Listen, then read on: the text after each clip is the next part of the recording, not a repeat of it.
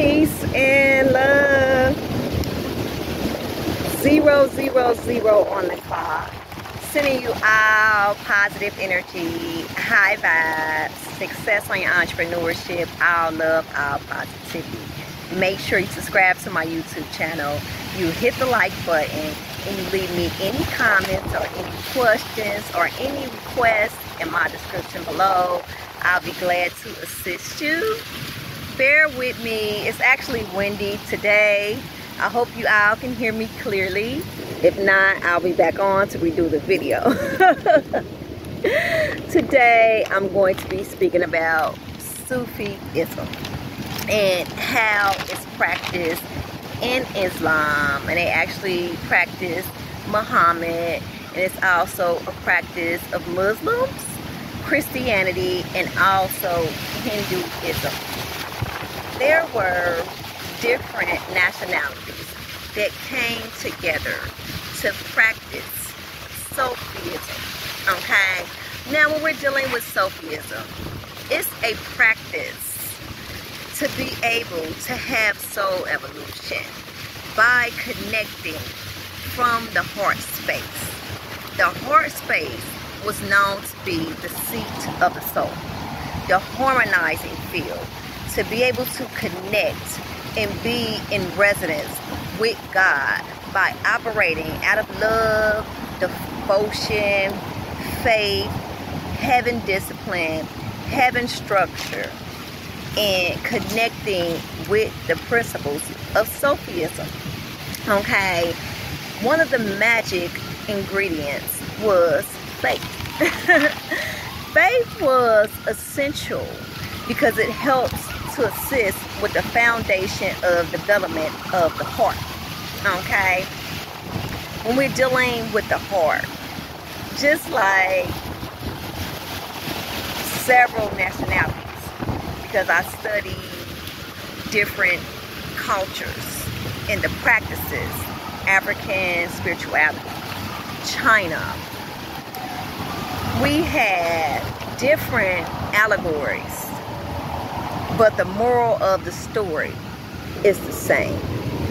Being able to have the understanding of oneself, the connection with God, from that heart space, from going through the challenging initiations and experiencing them, and being able to persevere through the challenging moments, and having the understanding of transcendence from the ultimate understanding of the world and the truth of the world.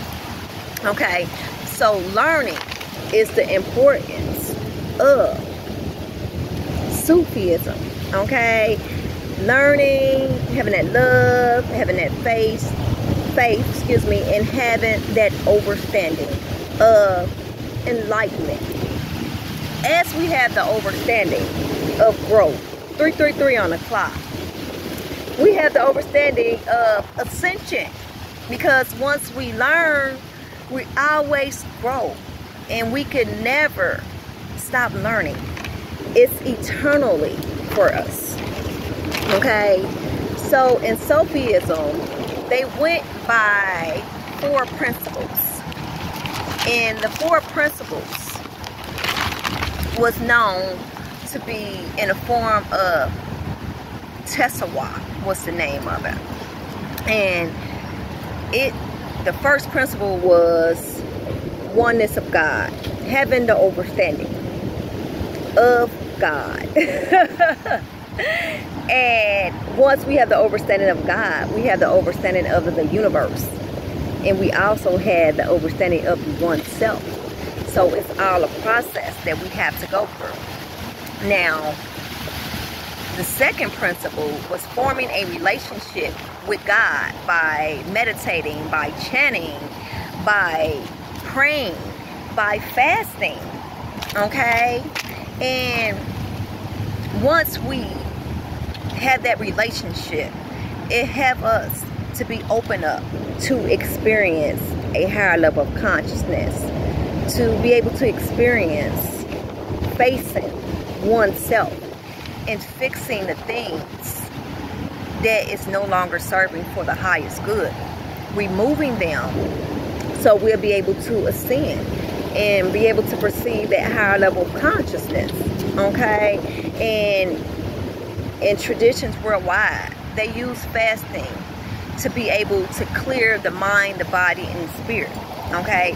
As we cleanse and we do not eat anything, it brings us closer to God, because we're clearing out all chemicals and all stagnant energy, and we're able to receive those intuitive pulses from the universe really quickly. And it's because we are cleansed, we are purified. 555 on the clock. Also, they went through the third principle of purification of self, releasing greed, ego, low suppressed emotions, in order to be in resonance with the God and operating out of the heart, which is love. Highest vibrations to admit to is love. Once we have the understanding, we cannot be led by ego, because ego is always going to lead us in the wrong places. But once we are led by the heart takes us to beautiful places. It opens us up to beautiful things, and it has us to be in that field of harmony, love, peace, and abundance. Okay? Sufism actually practice poetry, chanting, powerful rituals, sing and dance to be able to connect with God. Okay? And it helped them with personal growth, social understanding, love and compassion, service to others, great communication of service, inner transcendence, and ascending to God. Once we have the understanding of oneself, we then have the understanding of the universe, how we is one huge collective consciousness, one mind, and we're all here co-creating. But we have to have the understanding. We have to have the experiences in order to grow. We have to have the energy of discipline. So they use Sufism as a mystical practice to evolve and be able to face all the changes that need to be changed, and also to help them to be of service to others as well. And this was a practice that was used by Christians, by Islam, by Muslims, by Hinduism, and they were all able to come together as one and practice the laws of Sufism. Okay? And it's about having an understanding to connect with being diverse and be able to use that mind, matter, its power, and be able to transcend from different experiences. Okay? And much can be learned by being diverse, being open-minded, and looking at things from a bird's eye view in order to be able to connect with soul evolution, you know, and not sticking to one thing, you know. So this is a great practice of spiritual discernment and initiation, and we cannot learn anything without being able to have the understanding. We have to be able to experience it, because that's how we're going to ascend, by us experiencing it for ourselves, and also having that awareness and being observant. But the true essence of the soul and the true power is being able to be felt. Feeling that experience of meditating and chanting and feeling that powerful energy from the universe circulate all through your body. Feeling that power of them intuitive pulses circulating through the brain. Okay, transforming that crown chakra, that purple into gold.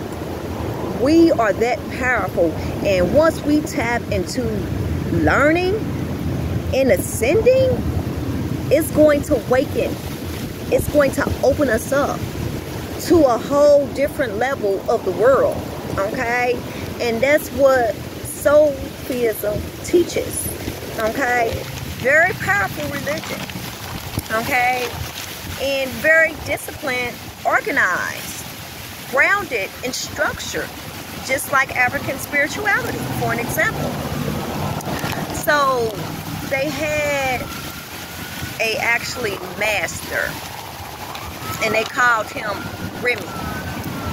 And he was a spiritual master who enforced spirituality and showed individuals how to be able to use that faith, that love, and be able to have soul evolution.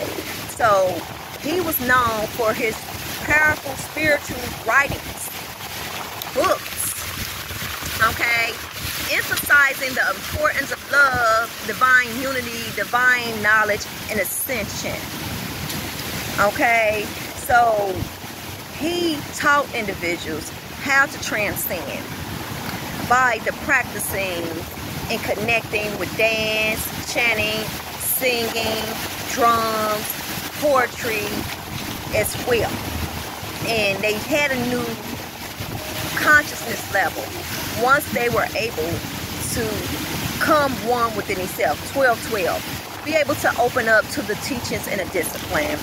And once they did, it helped them to have soul evolution. Okay? So the teachings ordered past generations to be able to teach the youth and pass down the divine knowledge of Sufism. Okay, they were organized, like I said. They actually used certain languages. They used meditating, chanting, poetry, music, fasting,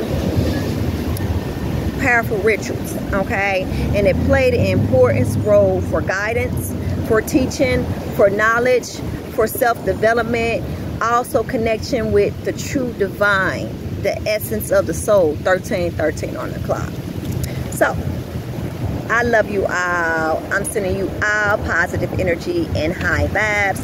I wanted to come on today and shed some light of Sufism and let you all know how the practices was used, and we also can take an important part of Sufism added on our spiritual journey to help us ascend. Okay, for an example, they use music.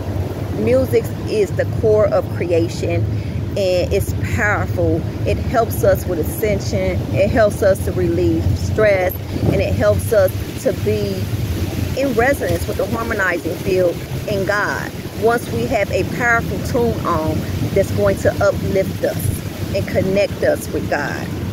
Okay, also we can take on the task of fasting. Fasting helps us to regenerate the blood cells.